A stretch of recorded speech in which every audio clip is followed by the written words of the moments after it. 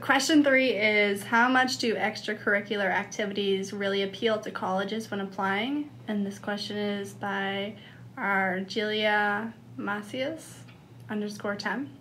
So thank you for your question. I apologize for that name. I don't know how to pronounce it. So I think extracurricular activities are super important when it comes to applying to colleges. I think you need a good balance between good grades and something else you're interested to show them that you're passionate and dedicated to something else. I was involved with a lot of volunteer opportunities when I was in high school, and I did do sports for the first half of high school, but then I kind of switched over to volunteering my last 2, and I kind of spread it out throughout the year. So I was in like a few different clubs, as well as went on a few like mission trips. So that was good because I was able to add like a variety of different volunteer opportunities to my resume, so they could really see that that was something I was really passionate about. But I do have a few friends who didn't really get involved in high school, and they actually went to an interview for college, and you know, they had great grades, they were in all the AP classes, but at the end of the interview, the interviewer asked, what are you passionate about? And school. Yeah. My AP classes. Like she said that was the hardest question they asked her, 'cause she was like school, but it didn't seem like a relevant answer to that. They wanted something else. She did get into that school, but she kind of got more involved when she got to college because she realized she didn't get involved in high school. So I think, you know, even just to like keep yourself sane in high school, like you don't want to just focus on grades and passing classes and getting into those AP classes. You want something else that you're passionate about. And I loved volunteering, and I brought that to college. And I think that's another thing is colleges want to see what you do in high school so that they know you're going to be involved when you get to college. Yeah. Like, it's going to be great if you come in and do really well in all your classes in colleges, but there's so many clubs and activities in college for you to get involved in, and they would love to see you guys do that and know that you'd be dedicated to that club. Yeah, I think 2 main points I want to bring up is, one, we talked last time on our podcast about majors and how we came to the conclusion that most of the time your major is going to be influenced by your interests. So if you're interested in doing something, then get into it early and do an extracurricular with it.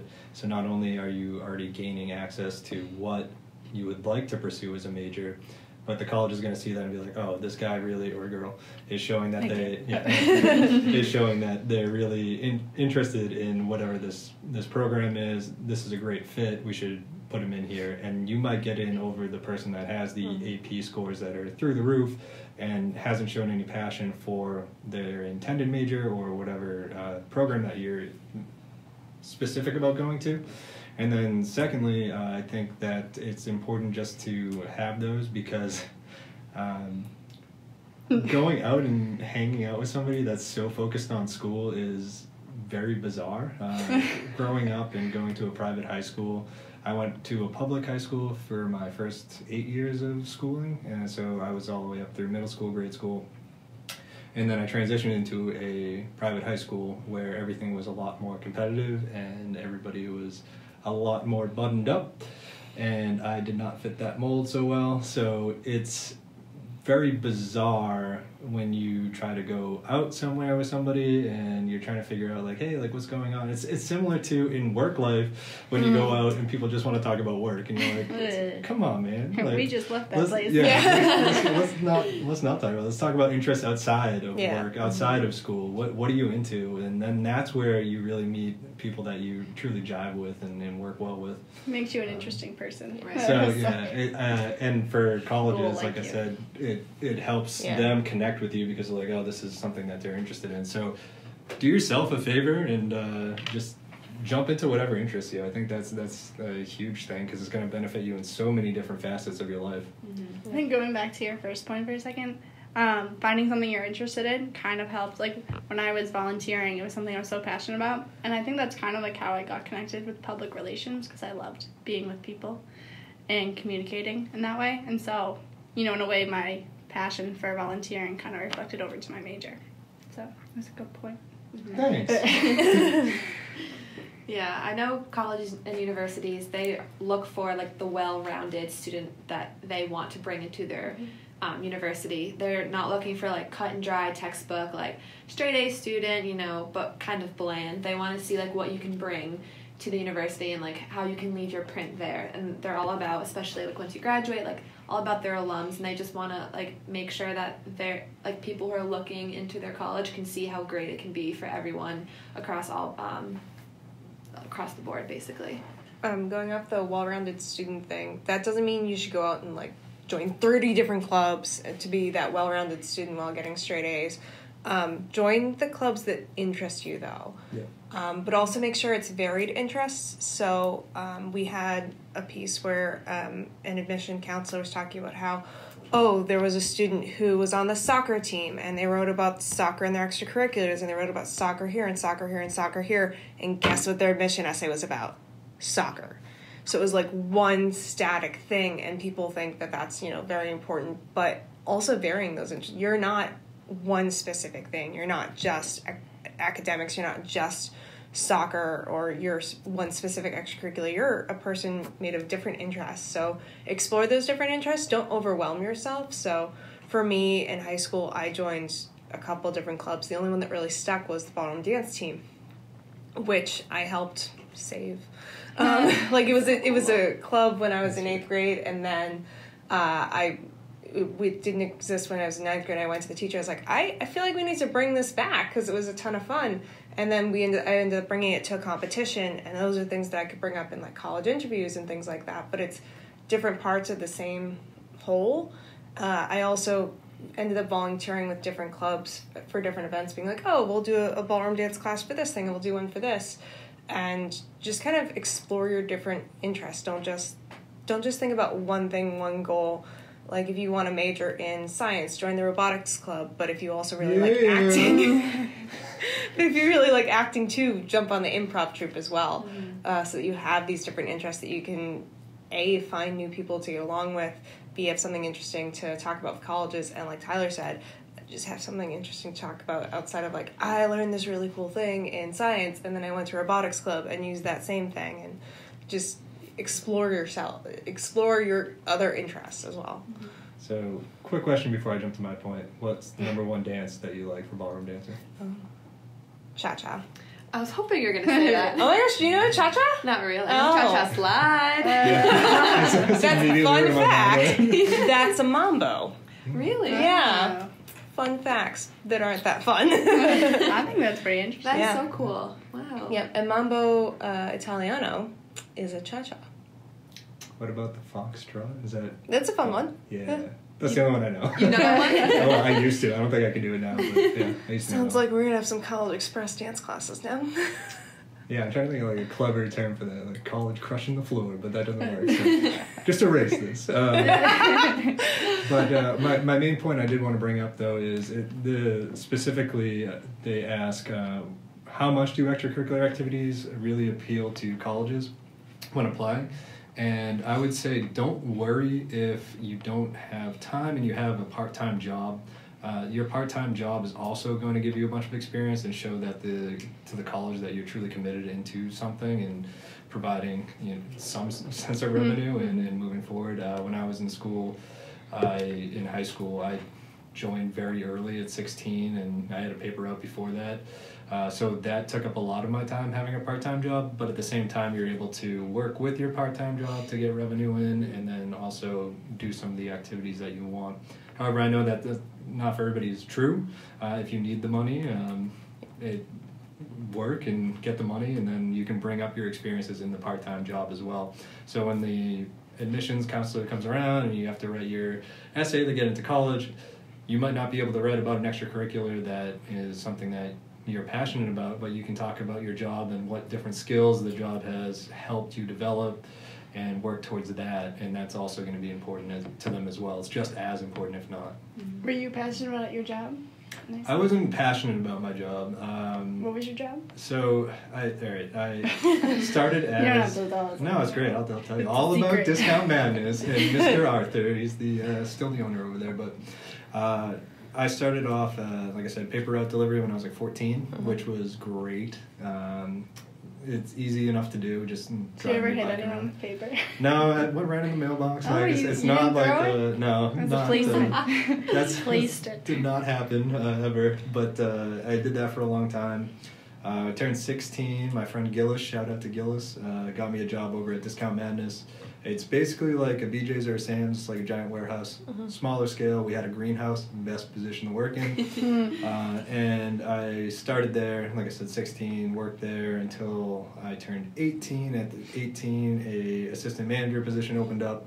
I applied for it, became the youngest assistant manager there, and then I kept and I kept that position all throughout. Would I say I was passionate about my job? No. Was I dedicated? Yes. Was I learning skills while I was there? Definitely yes, especially when it comes to communicating with people. Customer service was a huge thing.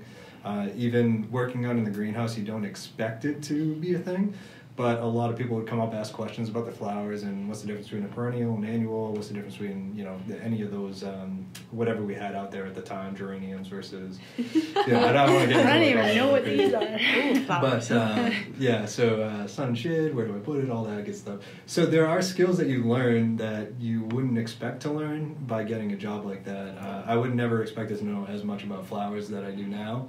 I would have not expected to, maybe gain the skills of communicating with people that you don't know. I brought up in the last podcast too that Emily always jokes when we go out and we're with a group of people and we know one person there, we don't really know everybody else at the table. I just go around and start talking and she's like, thank you. Like, I don't know how to do that. So that's always a fun thing. That also brings back to the point of having a variety of interests. So if you start talking to somebody, they don't like that, okay, let's get to something else and keep moving. So it's not a big deal. Yeah, I'm glad you brought up jobs. Jobs are extracurriculars. Because, like I said, I joined a couple different clubs, but they never really stayed, except for ballroom dance, because I made the schedule for ballroom dance. So I was the president of the club, and I said, all right, we need to meet this day and this day. Oh, my work schedule conflicts on that day. We're going to change it. And, work is extracurricular. It's outside of your curriculum. And you are continuing to learn things, and that's stuff that's stuff you can bring forward. And if they're like, oh, you didn't join too many clubs, why? If they're asking a college interview, they say, why didn't you join so many clubs? You only have 2 listed here. You can say, well, look at this job experience. I worked at 3 different places. I was the youngest assistant manager. I learned this and I learned that. And those actually, like Tyler was saying, jobs can really help you learn new things. And become yourself. So I was very shy. Surprising, I know. Surprising. I know. Yeah. I was very shy, would not talk to people. And then one summer I got a job, I got an internship through the city of Boston with the Freedom Trail Foundation. Shout out to them. And I had to go out and I had to dress up in costume and interact with random strangers and convince them to buy a tour from one of my colleagues. And it was the most frightening thing ever, but I loved it. And it taught me how to interact with people, and I brought that up in a college interview at one point. They were like, oh, what did you learn from this experience? I said, I learned how to interact with people from all over the world, and not many jobs teach you how to do that. I mean, so explore your interest in that way, too, finding work that you're interested in, because it can lead, if you... It can also teach you that you hate that job, and that's something you don't want to pursue as well, so... Yeah. I mean... No, for real. That's legit. I don't want to work retail ever again. I feel like that's the job that most people learn that in. Yeah. The most people go, I'll try a retail job. No, never again. I'll never help that every adult that was above me hated their job. And one of my first weekends, loved this lady.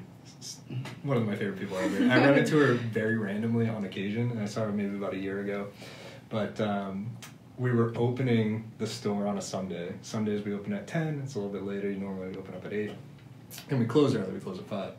So 10 o'clock, get in, and there's already cars lined up to get into the store. First day I ever meet her, she's like, these people, and then goes off on a tangent, I'm not going to swear, about how these people are the worst, blah, blah, blah, and then goes up to it, lights up a cigarette, opens the door. I I like you, but it taught me that I don't want to be that that person when I grow up. Also, don't be the person that's right there and right when they open. Yes. Yeah, don't be that person. I've done that before. I had to return and things to do, and Just don't be rude about it. I sat in my car though because I felt yeah. really awkward that I beat the employees there. So Yep. I've done that before. Where Yeah. I've sat in my car and went in until like 9:01 and walked Like, in okay, and said, sorry. "Hi, I have to be somewhere at this time. I need to get this done." And they're always very understanding. Yeah. They're not outwardly rude, but I try to be nice. Be like, "I'm so sorry. I know you just opened. Your computer hasn't even warmed up yet." Yeah, I think opening's a little bit easier too. If you have to do it opening. Closing is the worst. Everybody's done with the day. They just want to get out of Yeah. it, and people are still in You the got store. that one shopper. Yeah. It's like, I don't know what I need, but I need still something. remember #96 intercom turns on. Attention discount menu shopper. You're staring right at him. Let's go. Yeah. But yeah, jobs are important too. So Yep. yeah. Bottom line is, universities want to see you kind of jump into things outside of school, not just your 8 to 2 per se, and then you're home playing video games the rest of the day. They kind of just want to see you get involved in the community, network yourself, kind of, go through some experiences and like how can you take that and learn from it and grow from it and then apply it to yourself in college. And sorry, just to go back to how much do they actually appeal?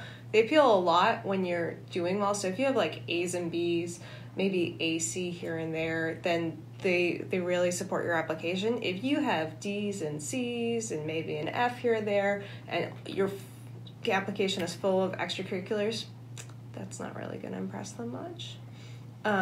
Just so make sure that there's a balance. Don't focus all your attention on the extracurriculars. Don't focus all your attention on your school, because there's room for a healthy balance. And life is more than school, but life is also partially school. Mm-hmm.